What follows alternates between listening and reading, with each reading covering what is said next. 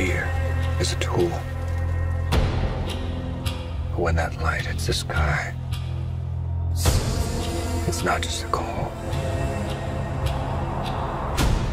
It's a warning.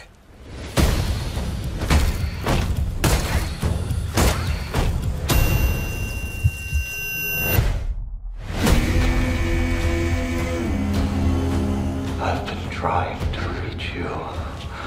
Find the God! This is a powder keg, and Riddler's the match. I can take care of myself. If this continues, it won't be long before you've nothing left.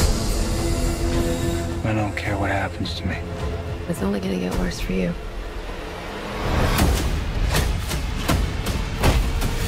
Whoa, take it easy, sweetheart. Hear everything they say, ain't you? Maybe we're not so different. Who are you under there?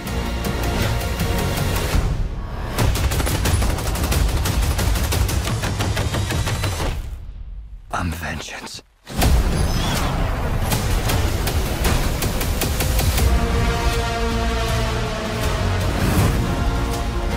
What's black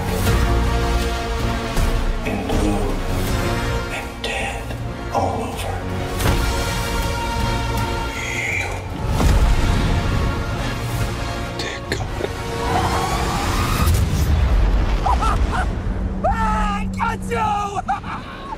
I got you!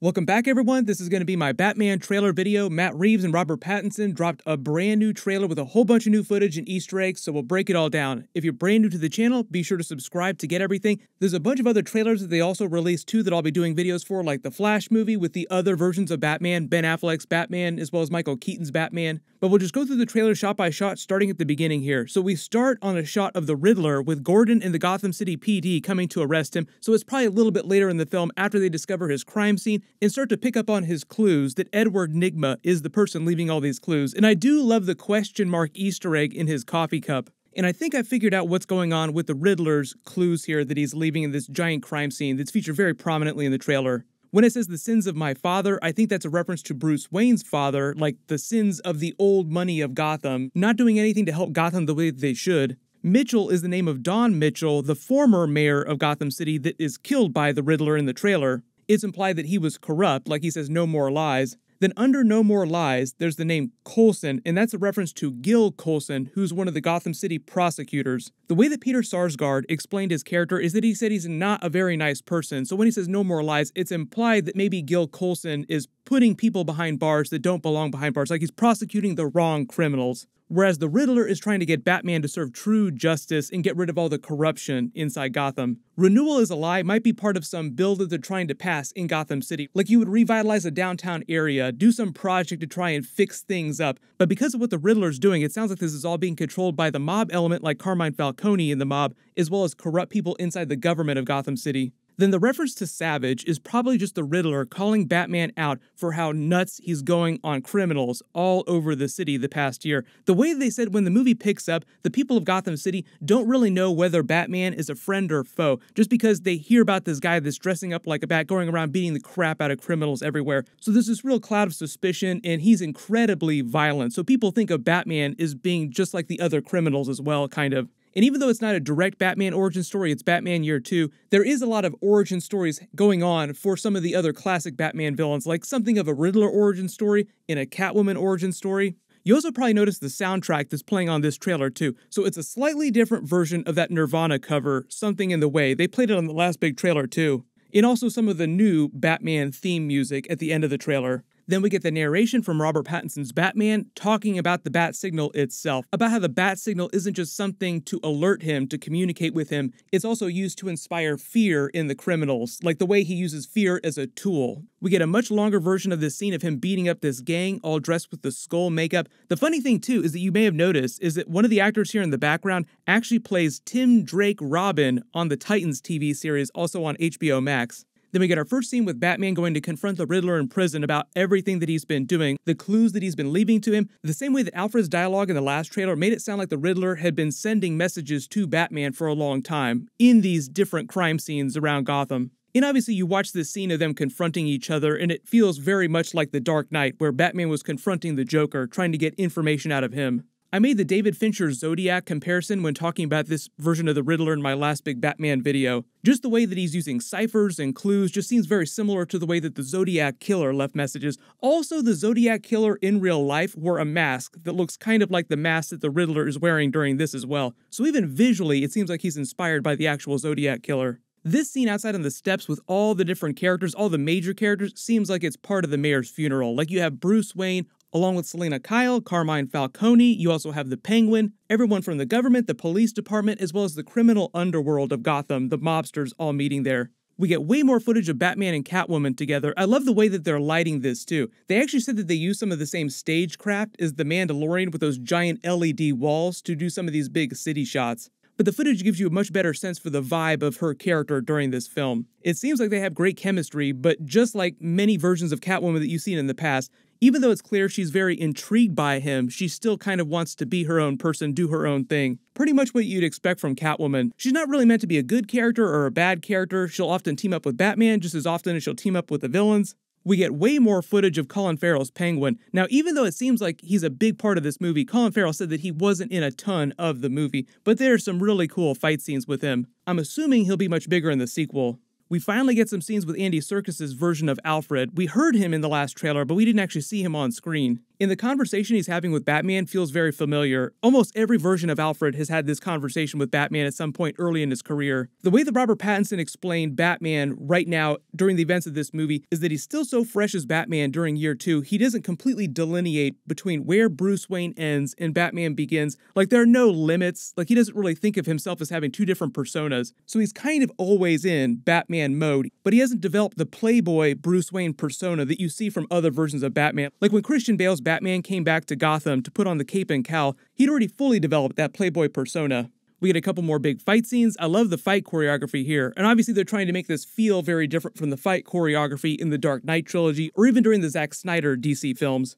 The other really cool thing you probably noticed in this trailer is the way they color code different scenes. There's the orange colors as you see the sun going down, there's the blue of night, then there's all the red colors in other scenes, particularly the fight scenes.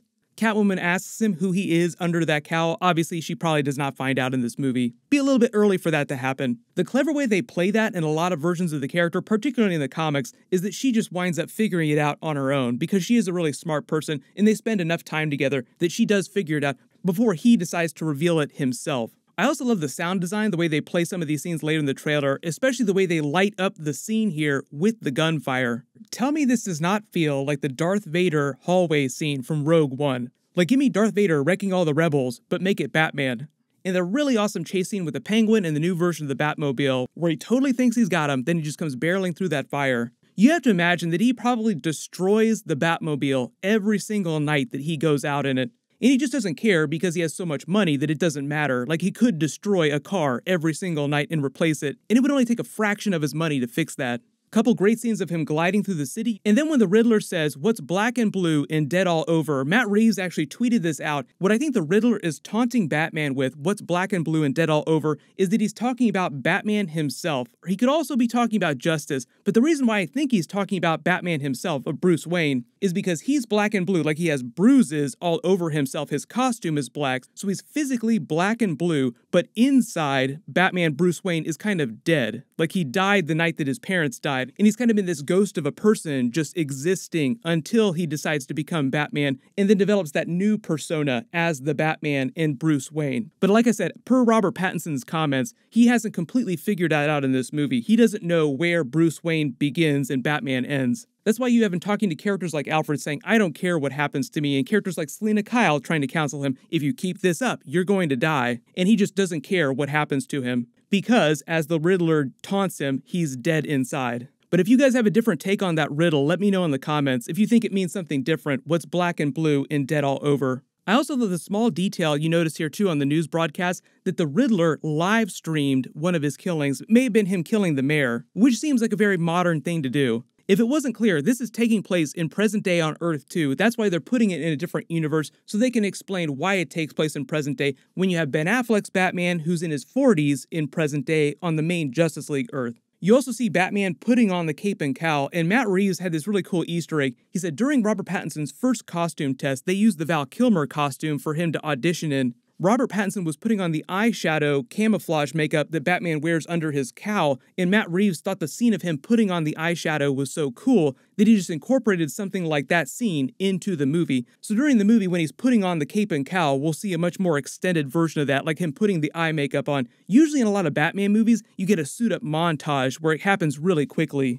Then the way they end the trailer here with this upside down shot of the Penguin looking upside down and you're taking his perspective, watching Batman walk away from the fire, this just looks so badass. But what I'll do tomorrow is I'll do a longer Batman trailer video with that other featurette footage. There was a whole bunch of other behind the scenes footage and a bunch of clues about what's going on with a bunch more Easter eggs. So look out for that tomorrow. Also my Flash trailer video as well. There were a couple other big trailers. I'll try to do videos for everything in the next couple of days. So make sure you have alerts enabled for my channel so you don't miss anything. Everyone click here for my Black Adam trailer video and click here for that other new Batman footage. I'll update the link as soon as I post that video tomorrow. Thank you so much for watching. Everyone stay safe and I'll see you guys in the next one.